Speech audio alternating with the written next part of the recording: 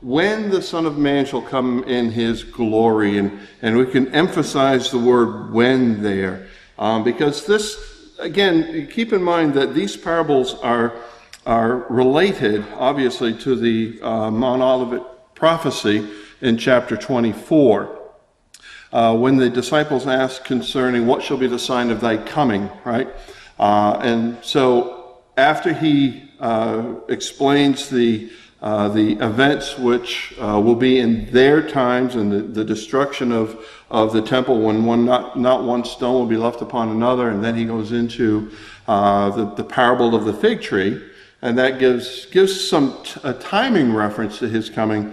But his focus, as we stated before, being primarily on the sake of his brethren, he provided these 4 parables, one of them in chapter 24 and these 3 here in chapter 25, which relate directly to what is the sign of thy coming, or at least the idea of his establishing of the kingdom of God, when he would sit upon the throne of David, right? That's what they were looking for. In Acts chapter 1, as he was leaving, they said, will you at this time restore the kingdom to Israel? So this is what they were looking for.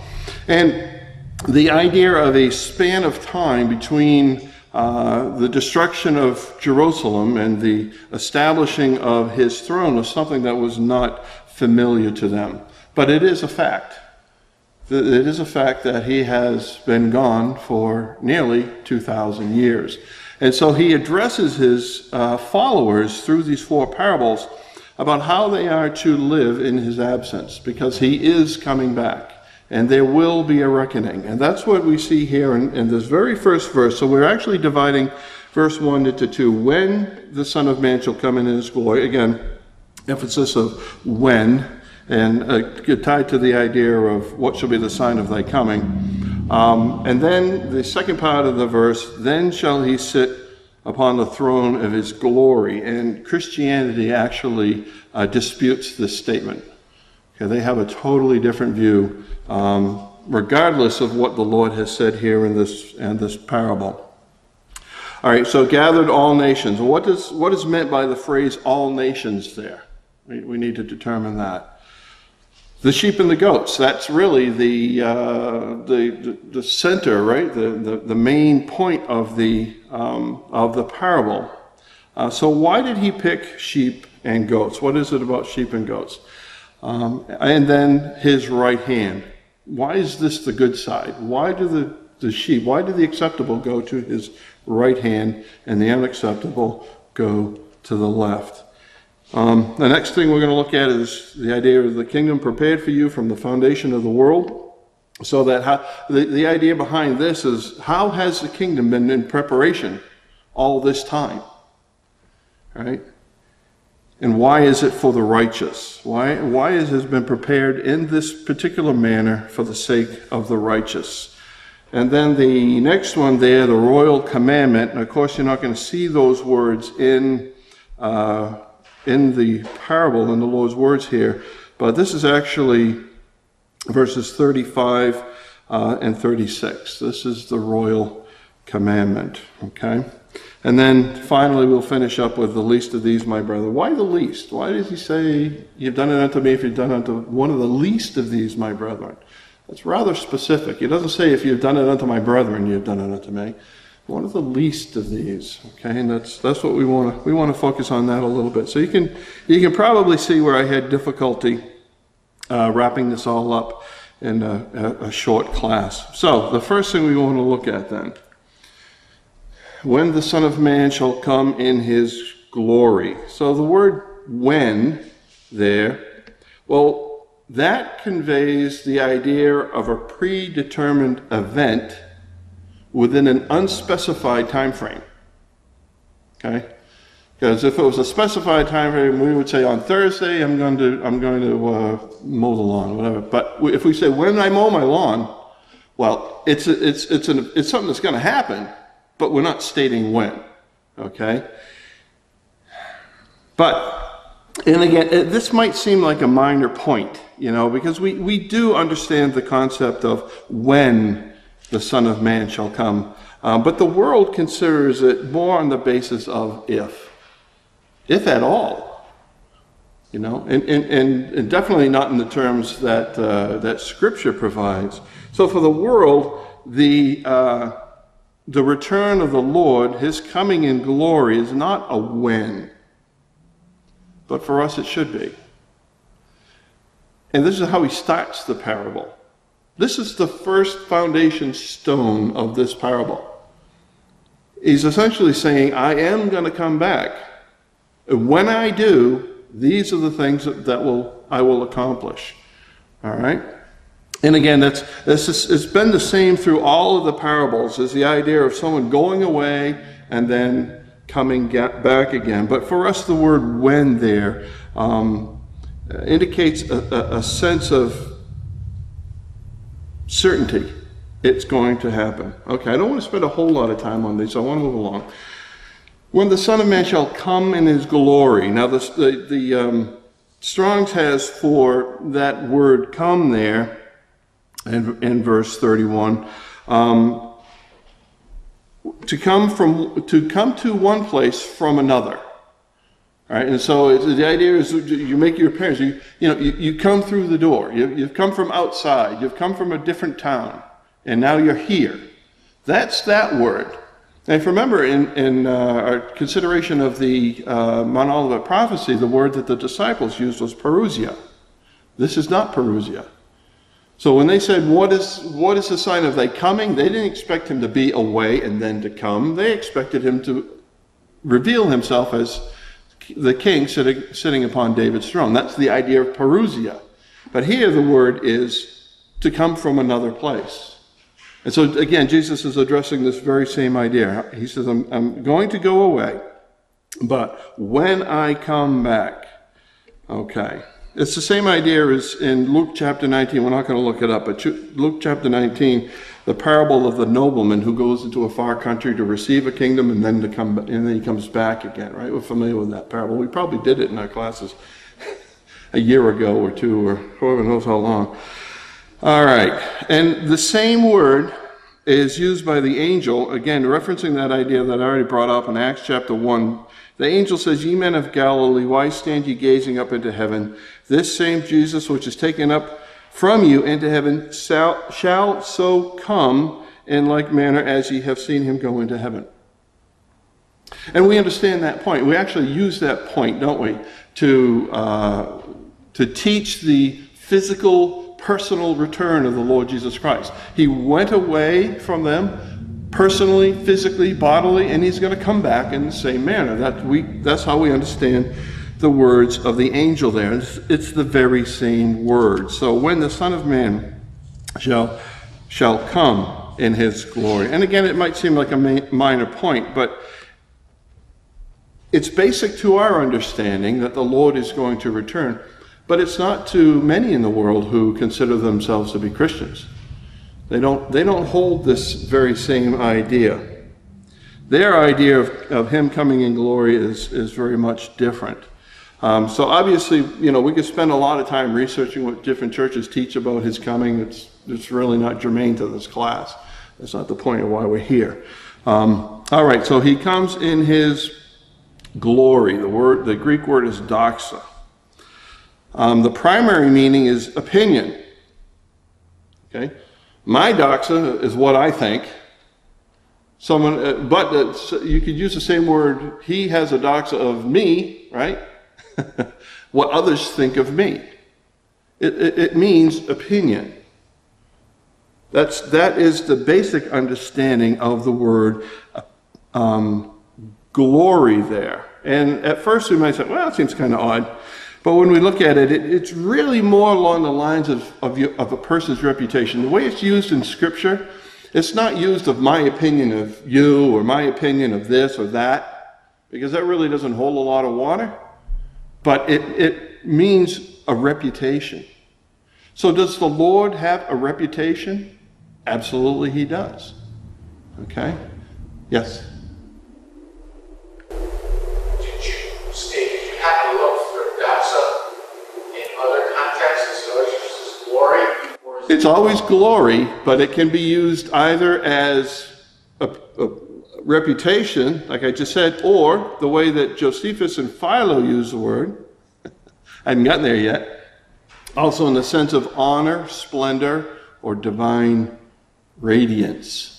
And now that was something we might think, oh, that makes more sense. You know, when Christ comes, there's going to, you know, the world is going to honor him, well, eventually. But there is an aspect of his coming that is related to his reputation, what others think of him. Okay?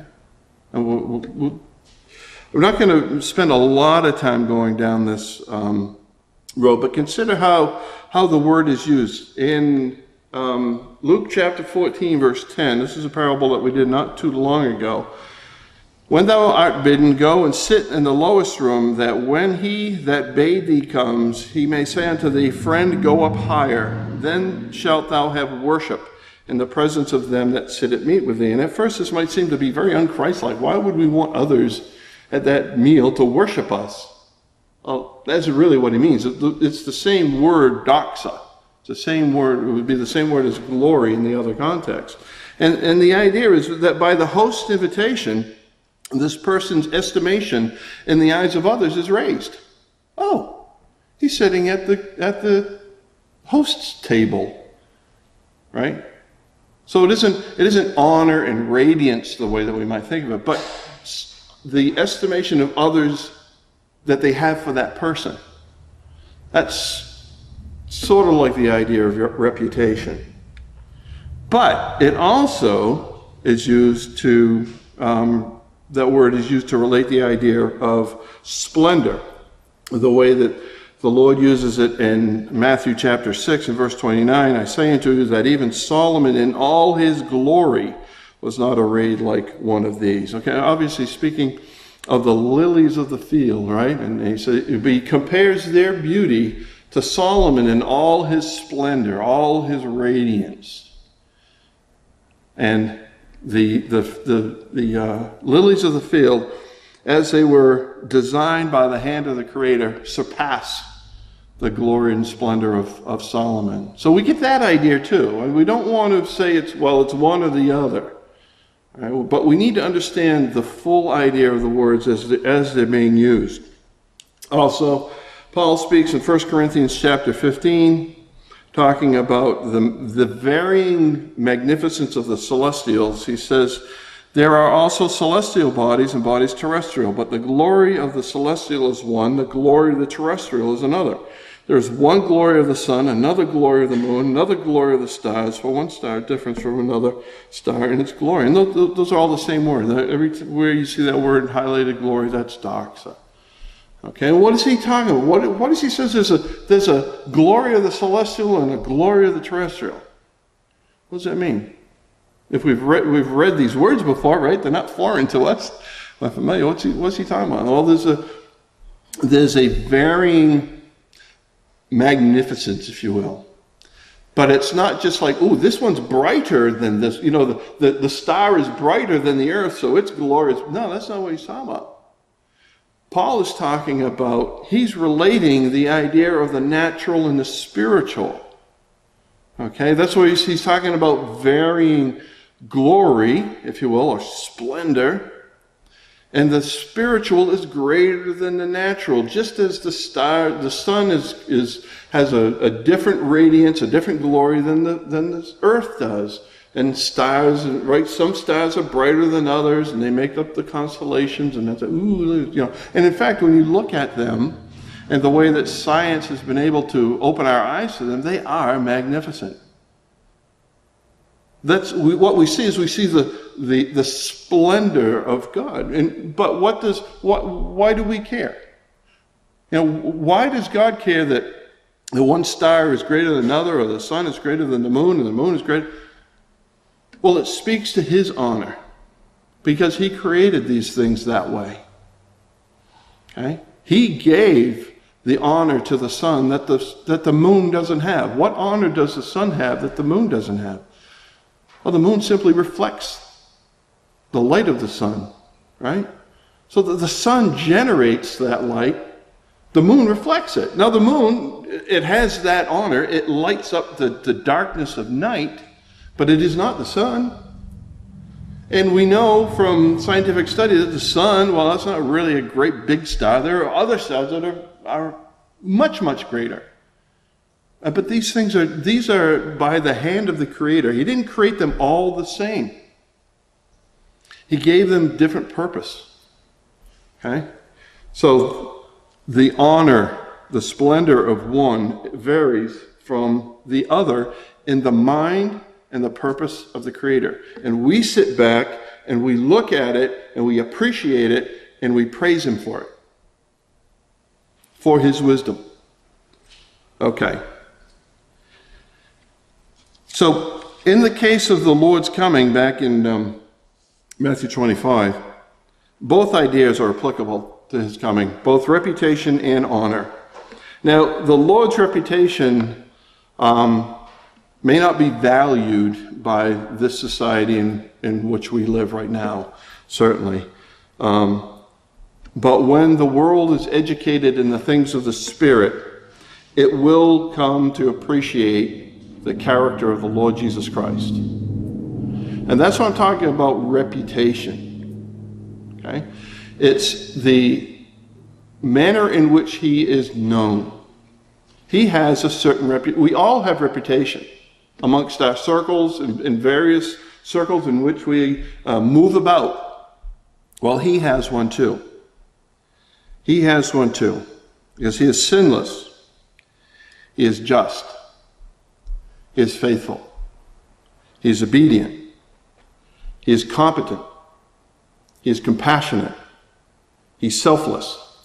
He's without hypocrisy or guile.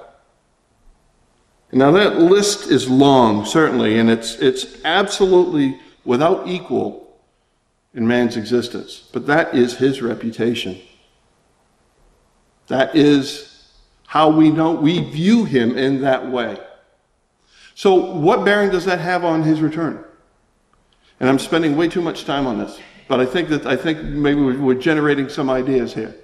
What does that have to do on His return? Well, His position as king is based upon all of these things. His Father estimates the Lord's reputation in this way, and because of that, He is king. So when He comes, He's not just somebody picked out of a crowd. Oh, you will do.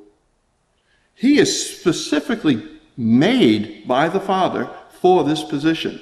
And when He comes, He is witnessing to the Father's righteous wisdom. Does that make sense?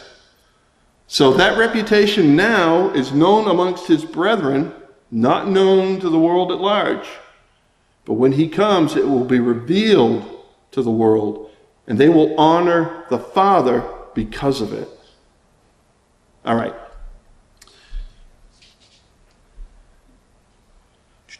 Also, He obviously has honor above all others because He submitted Himself to the will of His Father more than any other man or woman. He has been exalted above all others. And that really is an important principle for us to understand, because it has to do with the idea of the servant is the greatest. If you want to be the greatest, be the servant, because the servant is the greatest, because he is the most humble. There's no one who humbled themselves or submitted themselves to a greater degree than Christ. And because that, God has exalted him. That's what Paul wrote to the Philippians. Being found in fashion as a man, he humbled himself and became obedient unto death, even the death of the cross. Wherefore, or because of this, God has highly exalted him and given him a name which is above every name, that at the name of Jesus every knee should bow, of things in heaven and things in earth and things under the earth, and that every tongue should confess that Jesus Christ is Lord, to the glory, doxa, of God the Father. So Christ's submission to his Father, because he submitted, thy will be done, right? God has exalted him above everyone else. And when He comes, and that glory is revealed, that honor is given to him when every knee shall bow to him. This will be to the glory of the Father, the doxa of the Father. So when the Son of Man comes in his glory, it's a predetermined event. It will happen in an unspecified time. It is not given to you to know the day nor the hour. Okay? When he shall come, when he shall appear in his glory. Again, both aspects of that word doxa is fitting. All right, then he shall sit upon the throne of his glory. And again, a scriptural point is being made here. Okay, because Christ says, he says, when the Son of Man shall come, then he shall sit upon the throne of his glory. What do we understand that to mean? Do we understand this to mean that he is now sitting on the throne of his glory? Or does it mean when he comes, then he shall sit? Of course, it makes perfect sense. But what is the throne of his glory? What is he referring there? Well, you can see, I put the promise, the covenant made with David in 2 Samuel chapter 7, right? And as it was repeated by the angel Gabriel to Mary, specifically about the Lord Jesus Christ. It says, he shall be great and shall be called the Son of the Highest, and the Lord God shall give unto him the throne of his father David, and he shall reign over the house of Jacob forever, and of his kingdom there shall be no end. That is the throne of his glory, that which was promised to him by the Father. Now, we understand that within that, there's more than just Christ sitting on a throne. Because what we see is when Christ is on the throne, it is the vindication of the Father's words. It's the fulfilling of the promise that the Father made to David. It is a manifestation, if you will, of the righteousness of God when Christ sits on that throne, the throne of David. Is he sitting in a throne now? Absolutely. How do we know that? How do we know that Christ is sitting on a throne right now? Remember the promise made to the Laodicean ecclesia in Revelation chapter 3? To him that overcometh will sit with me in my throne, as I am set down on my Father's throne, as I have overcome and am set down on my Father's throne. He's sitting at the right hand of God right now, this side. Your left, my right. Okay? So he is sitting on a throne right now. But that isn't the throne of glory that he was talking about in Matthew chapter 25, because of the word then. Now see, the world's Christianity ignores that, and they say, no, he's sitting on David's throne right now. No, I didn't put it on the overhead, but I'll read it to you. Mainstream Christianity holds the position again that Christ is now sitting on David's throne in heaven. And it's based on a number of errors and largely a misunderstanding of the apocalypse. But their most basic point of contention is that the throne of David that's mentioned in Scripture is identical to the throne of God in heaven. That's the point that they try to establish. And this is how they put it. This is how they present that reason. They say, originally, God was Israel's king. Yeah, so we understand that. We accept that. Absolutely true. And he reigned on his throne in heaven. But Israel asked for a king on earth, which was apostasy, and angered God so much that he wiped out their crops. Now, I couldn't find anything in Scripture where it says, remember when Samuel, the people said, your sons are corrupt, we want a king, and God says, they've rejected me from being king over them, and I couldn't find anything in there where he destroyed the crops, and maybe I'm missing it. I don't know. Anyway. Okay. So Israel asked for a king on earth, apostate angered God, he wiped out their crops. It is clear that God realized that he was being rejected, and in a symbolic way, God allowed his throne to come down to earth and have men sit and rule in his place. Okay, so in their estimation, David's throne was God's throne from heaven. Do we disagree with that? In a way we do, but in another way we don't. And we'll see from the words of Brother Roberts. Okay, and then they go on to quote Hosea 13 verse 11. I gave thee a king in mine anger and took him away in my wrath.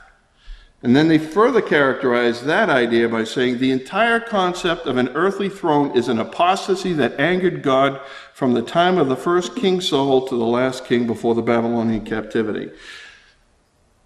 Now I think you can see in this then, or we should be able to see in this, a refuting of the idea of the millennial kingdom that is taught in scriptures. Because that teaching involves a throne on earth in Jerusalem, as we shall see. But they're saying that a throne on earth is an apostasy and angers God. Okay? All right.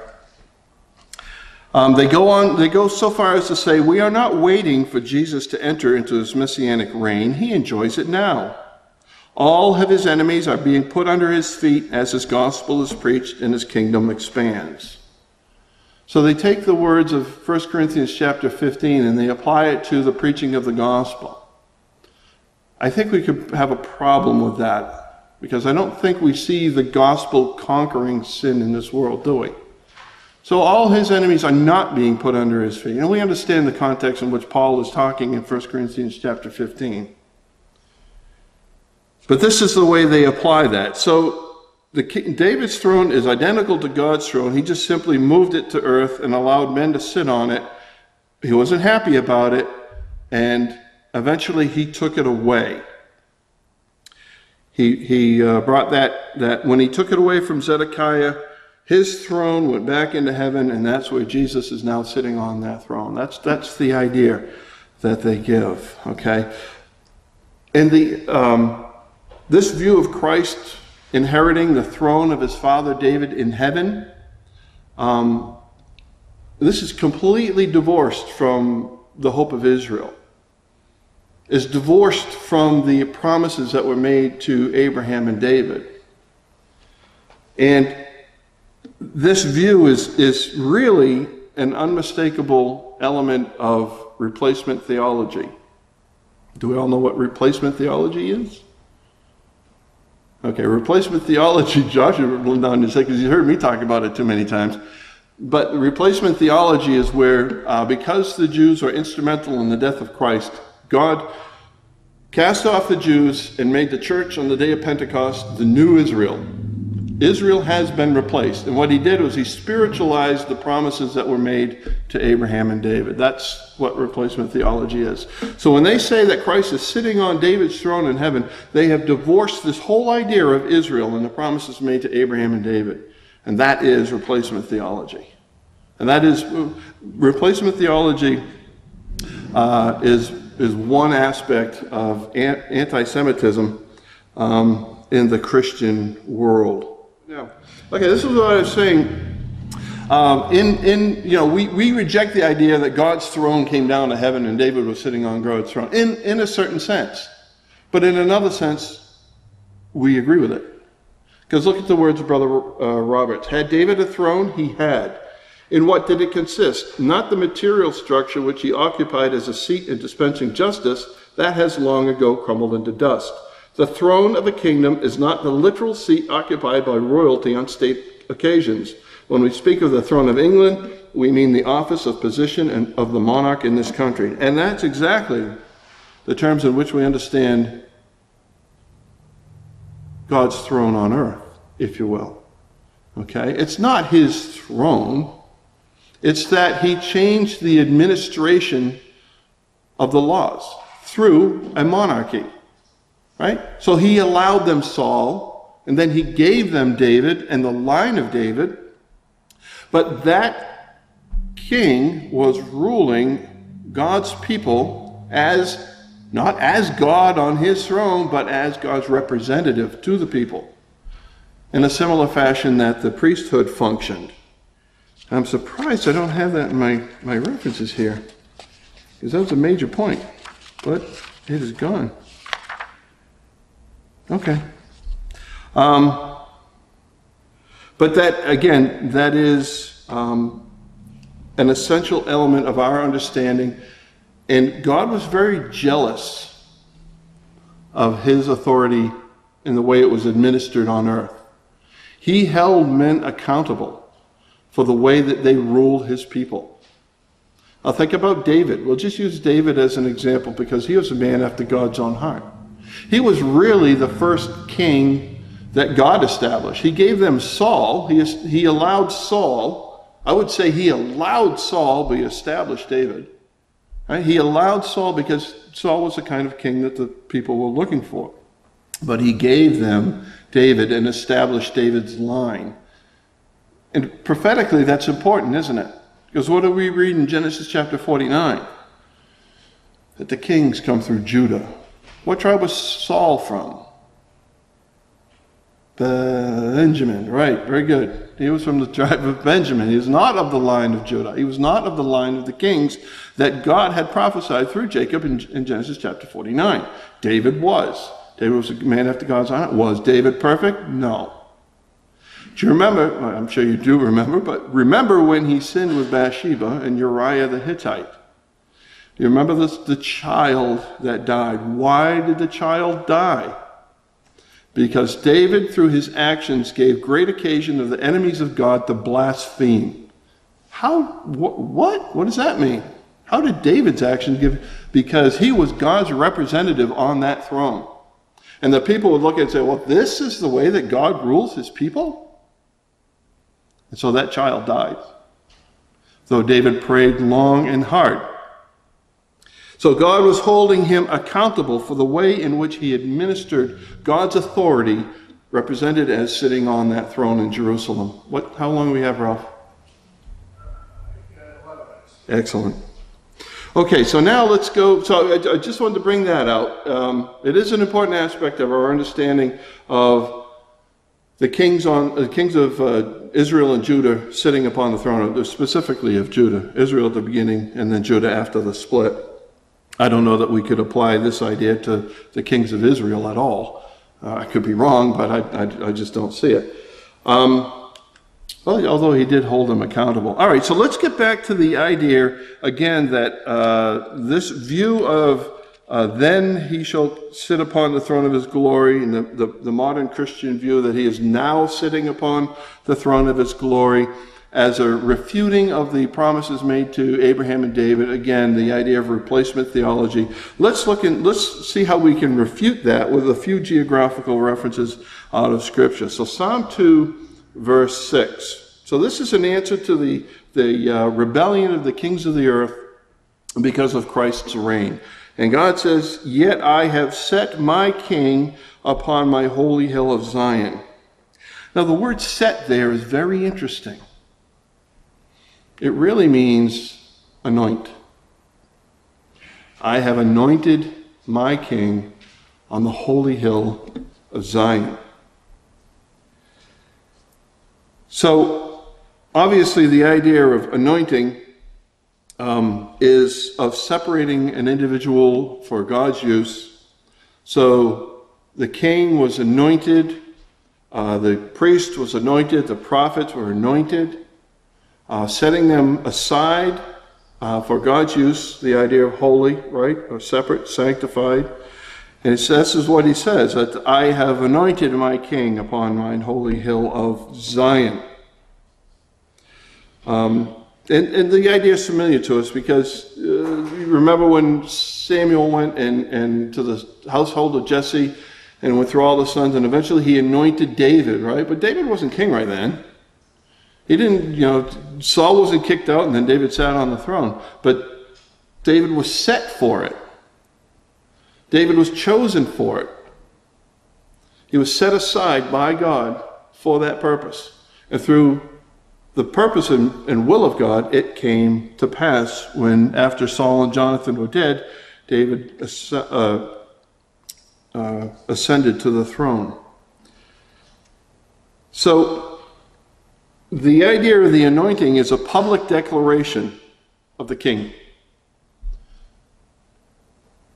Remember the issue at the end of David's life when Adonijah was rushing to become king? And when David heard from it through Bathsheba, because he had promised that Solomon, her son, would be king, right? And so David, with haste, they went and they anointed Solomon. And when Adonijah found out about it, he realized he was in trouble and he left. But that was David's way of saying, this is my heir. This is the one who is going to sit on my throne. It's a public declaration of the king. And that's what we see here in Psalm 2, verse 6. That God is publicly declaring his choice for king on the holy hill of Zion. All right, well, is that holy hill of Zion symbolic? Well, we have other references. Micah 4, verse 7. So this is talking about the restoration of the people of God, right? This is the time of the restoration of the whole household of Israel. And the Spirit declares, I will make her that halted a remnant, and her that was cast off a strong nation. And the Lord shall reign over them in Mount Zion from henceforth even forever.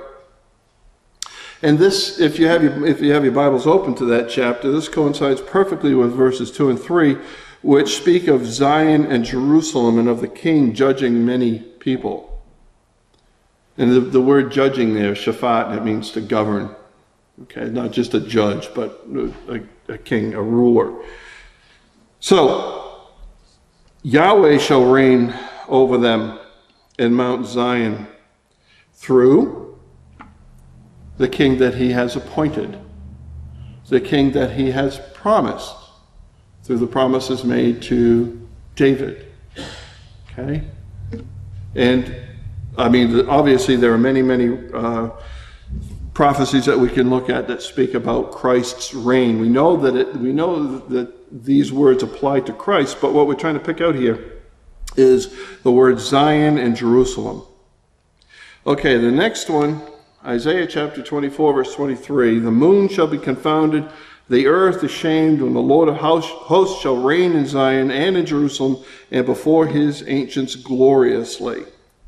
Okay, now the moon and the sun there are not referencing the natural orbs in the sky, but rather the political and religious institutions and organizations of this world will be confounded.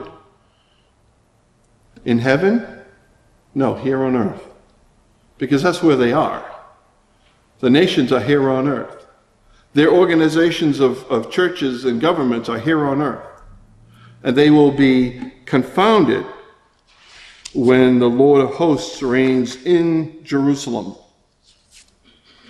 And specifically in that context, the sun and moon are speaking of the Gentile world that have exercised tyranny over the people of God. Okay, and of course that will come to an end when the Lord Jesus Christ reigns in Zion, in Jerusalem, as we perfectly understand it. So to take away the Davidic aspect of the throne of Christ, as it is taught in Scripture, we've just basically scratched the surface of a couple of references. Well, to take that away is to deny the covenants of promise that have been made by Yahweh. Now, God spoke these words to the prophet Jeremiah, reading from the RSV. Behold, the days are coming, says the Lord, when I will fulfill the promise I made to the house of Israel and the house of Judah. In those days and at that time, I will cause a righteous branch to spring forth for David, and he shall execute justice and righteousness in the land. In those days, Judah will be saved, and Jerusalem will dwell securely. And this is the name by which it will be called, the Lord is our righteousness.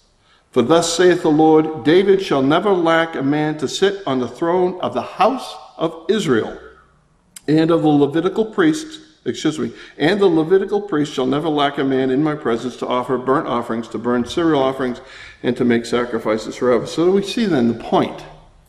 Okay? It's emphasized several times in the land that the righteous branch, the heir of the promises made to David, will rule over the house of Israel.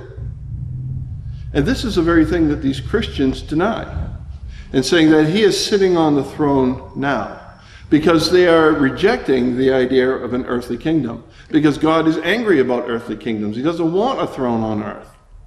He wants his throne in heaven. And that's where Christ sits now. And so in their reasoning, what Christ is saying here in Matthew 25 will never come to pass. It will never happen. Not in the way that Scripture supports it. They make up other ways, and we'll look at that next time. So we have to wonder then, what do Christians make of this phrase here? I guess we'll address it now. We got time, Ralph? 2 minutes. Yes, we do. Okay.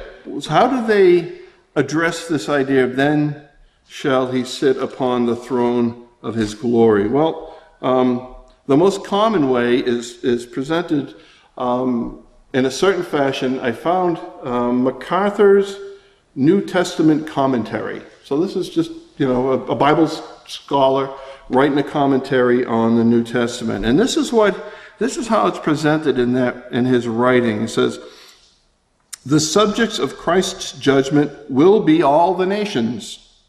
Ethna, nations, has the basic meaning of peoples, and here refers to every person alive on earth when the Lord returns. So in Matthew chapter 25, when it says in verse 32, before him shall be gathered all nations. All right, so this is what they're saying. They're addressing this prophecy. The subject of Christ's judgment will be all the nations. So everyone alive in the nation when Christ returns will be judged. Although he will have taken all believers into heaven at the rapture, during the following 7 years of the tribulation, many other people will come to believe in him. During that dreadful time, multitudes of Gentiles, as well as all surviving Jews, will be brought to faith in Christ. So the concept of his coming, then, is defined within the context of the rapture and the tribulation that follows. Right? So Christ will take away the Christians. The earth will be under the hand of the Antichrist for 3.5 years, then under the hand of Satan himself directly for another 3.5 years, and at the end of that time, Christ will return and defeat Satan. That's the idea of the rapture and the tribulation in a nutshell. So that's what they're saying, is these words apply to when he comes back after the tribulation. Somehow people are going to believe in him during that time. I'm not really sure how. And these are the ones that he will judge at his coming.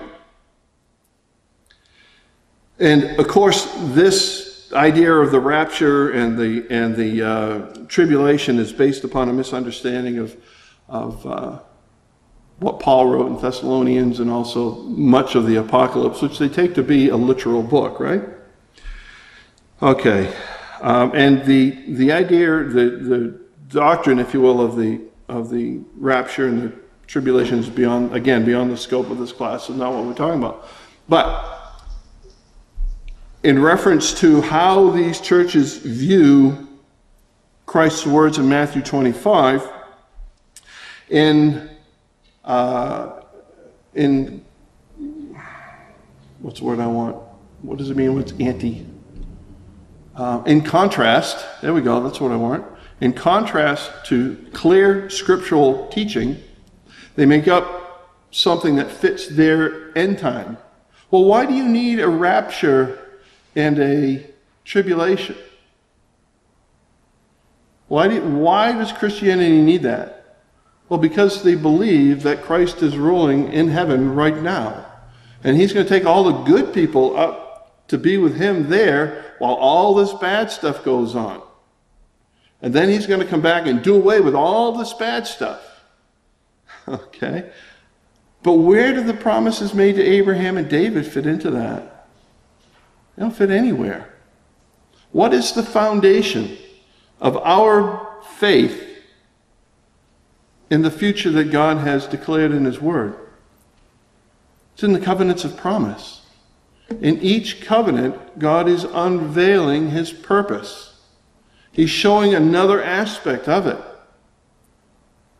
And that's where our faith is founded, but not theirs. They believe that, again, Christ is reigning right now on his messianic throne, and things are going to happen very, very differently than what Scripture has to say. And I think it's important for us to understand what people think in regards to these things so that we can find the right way to answer them.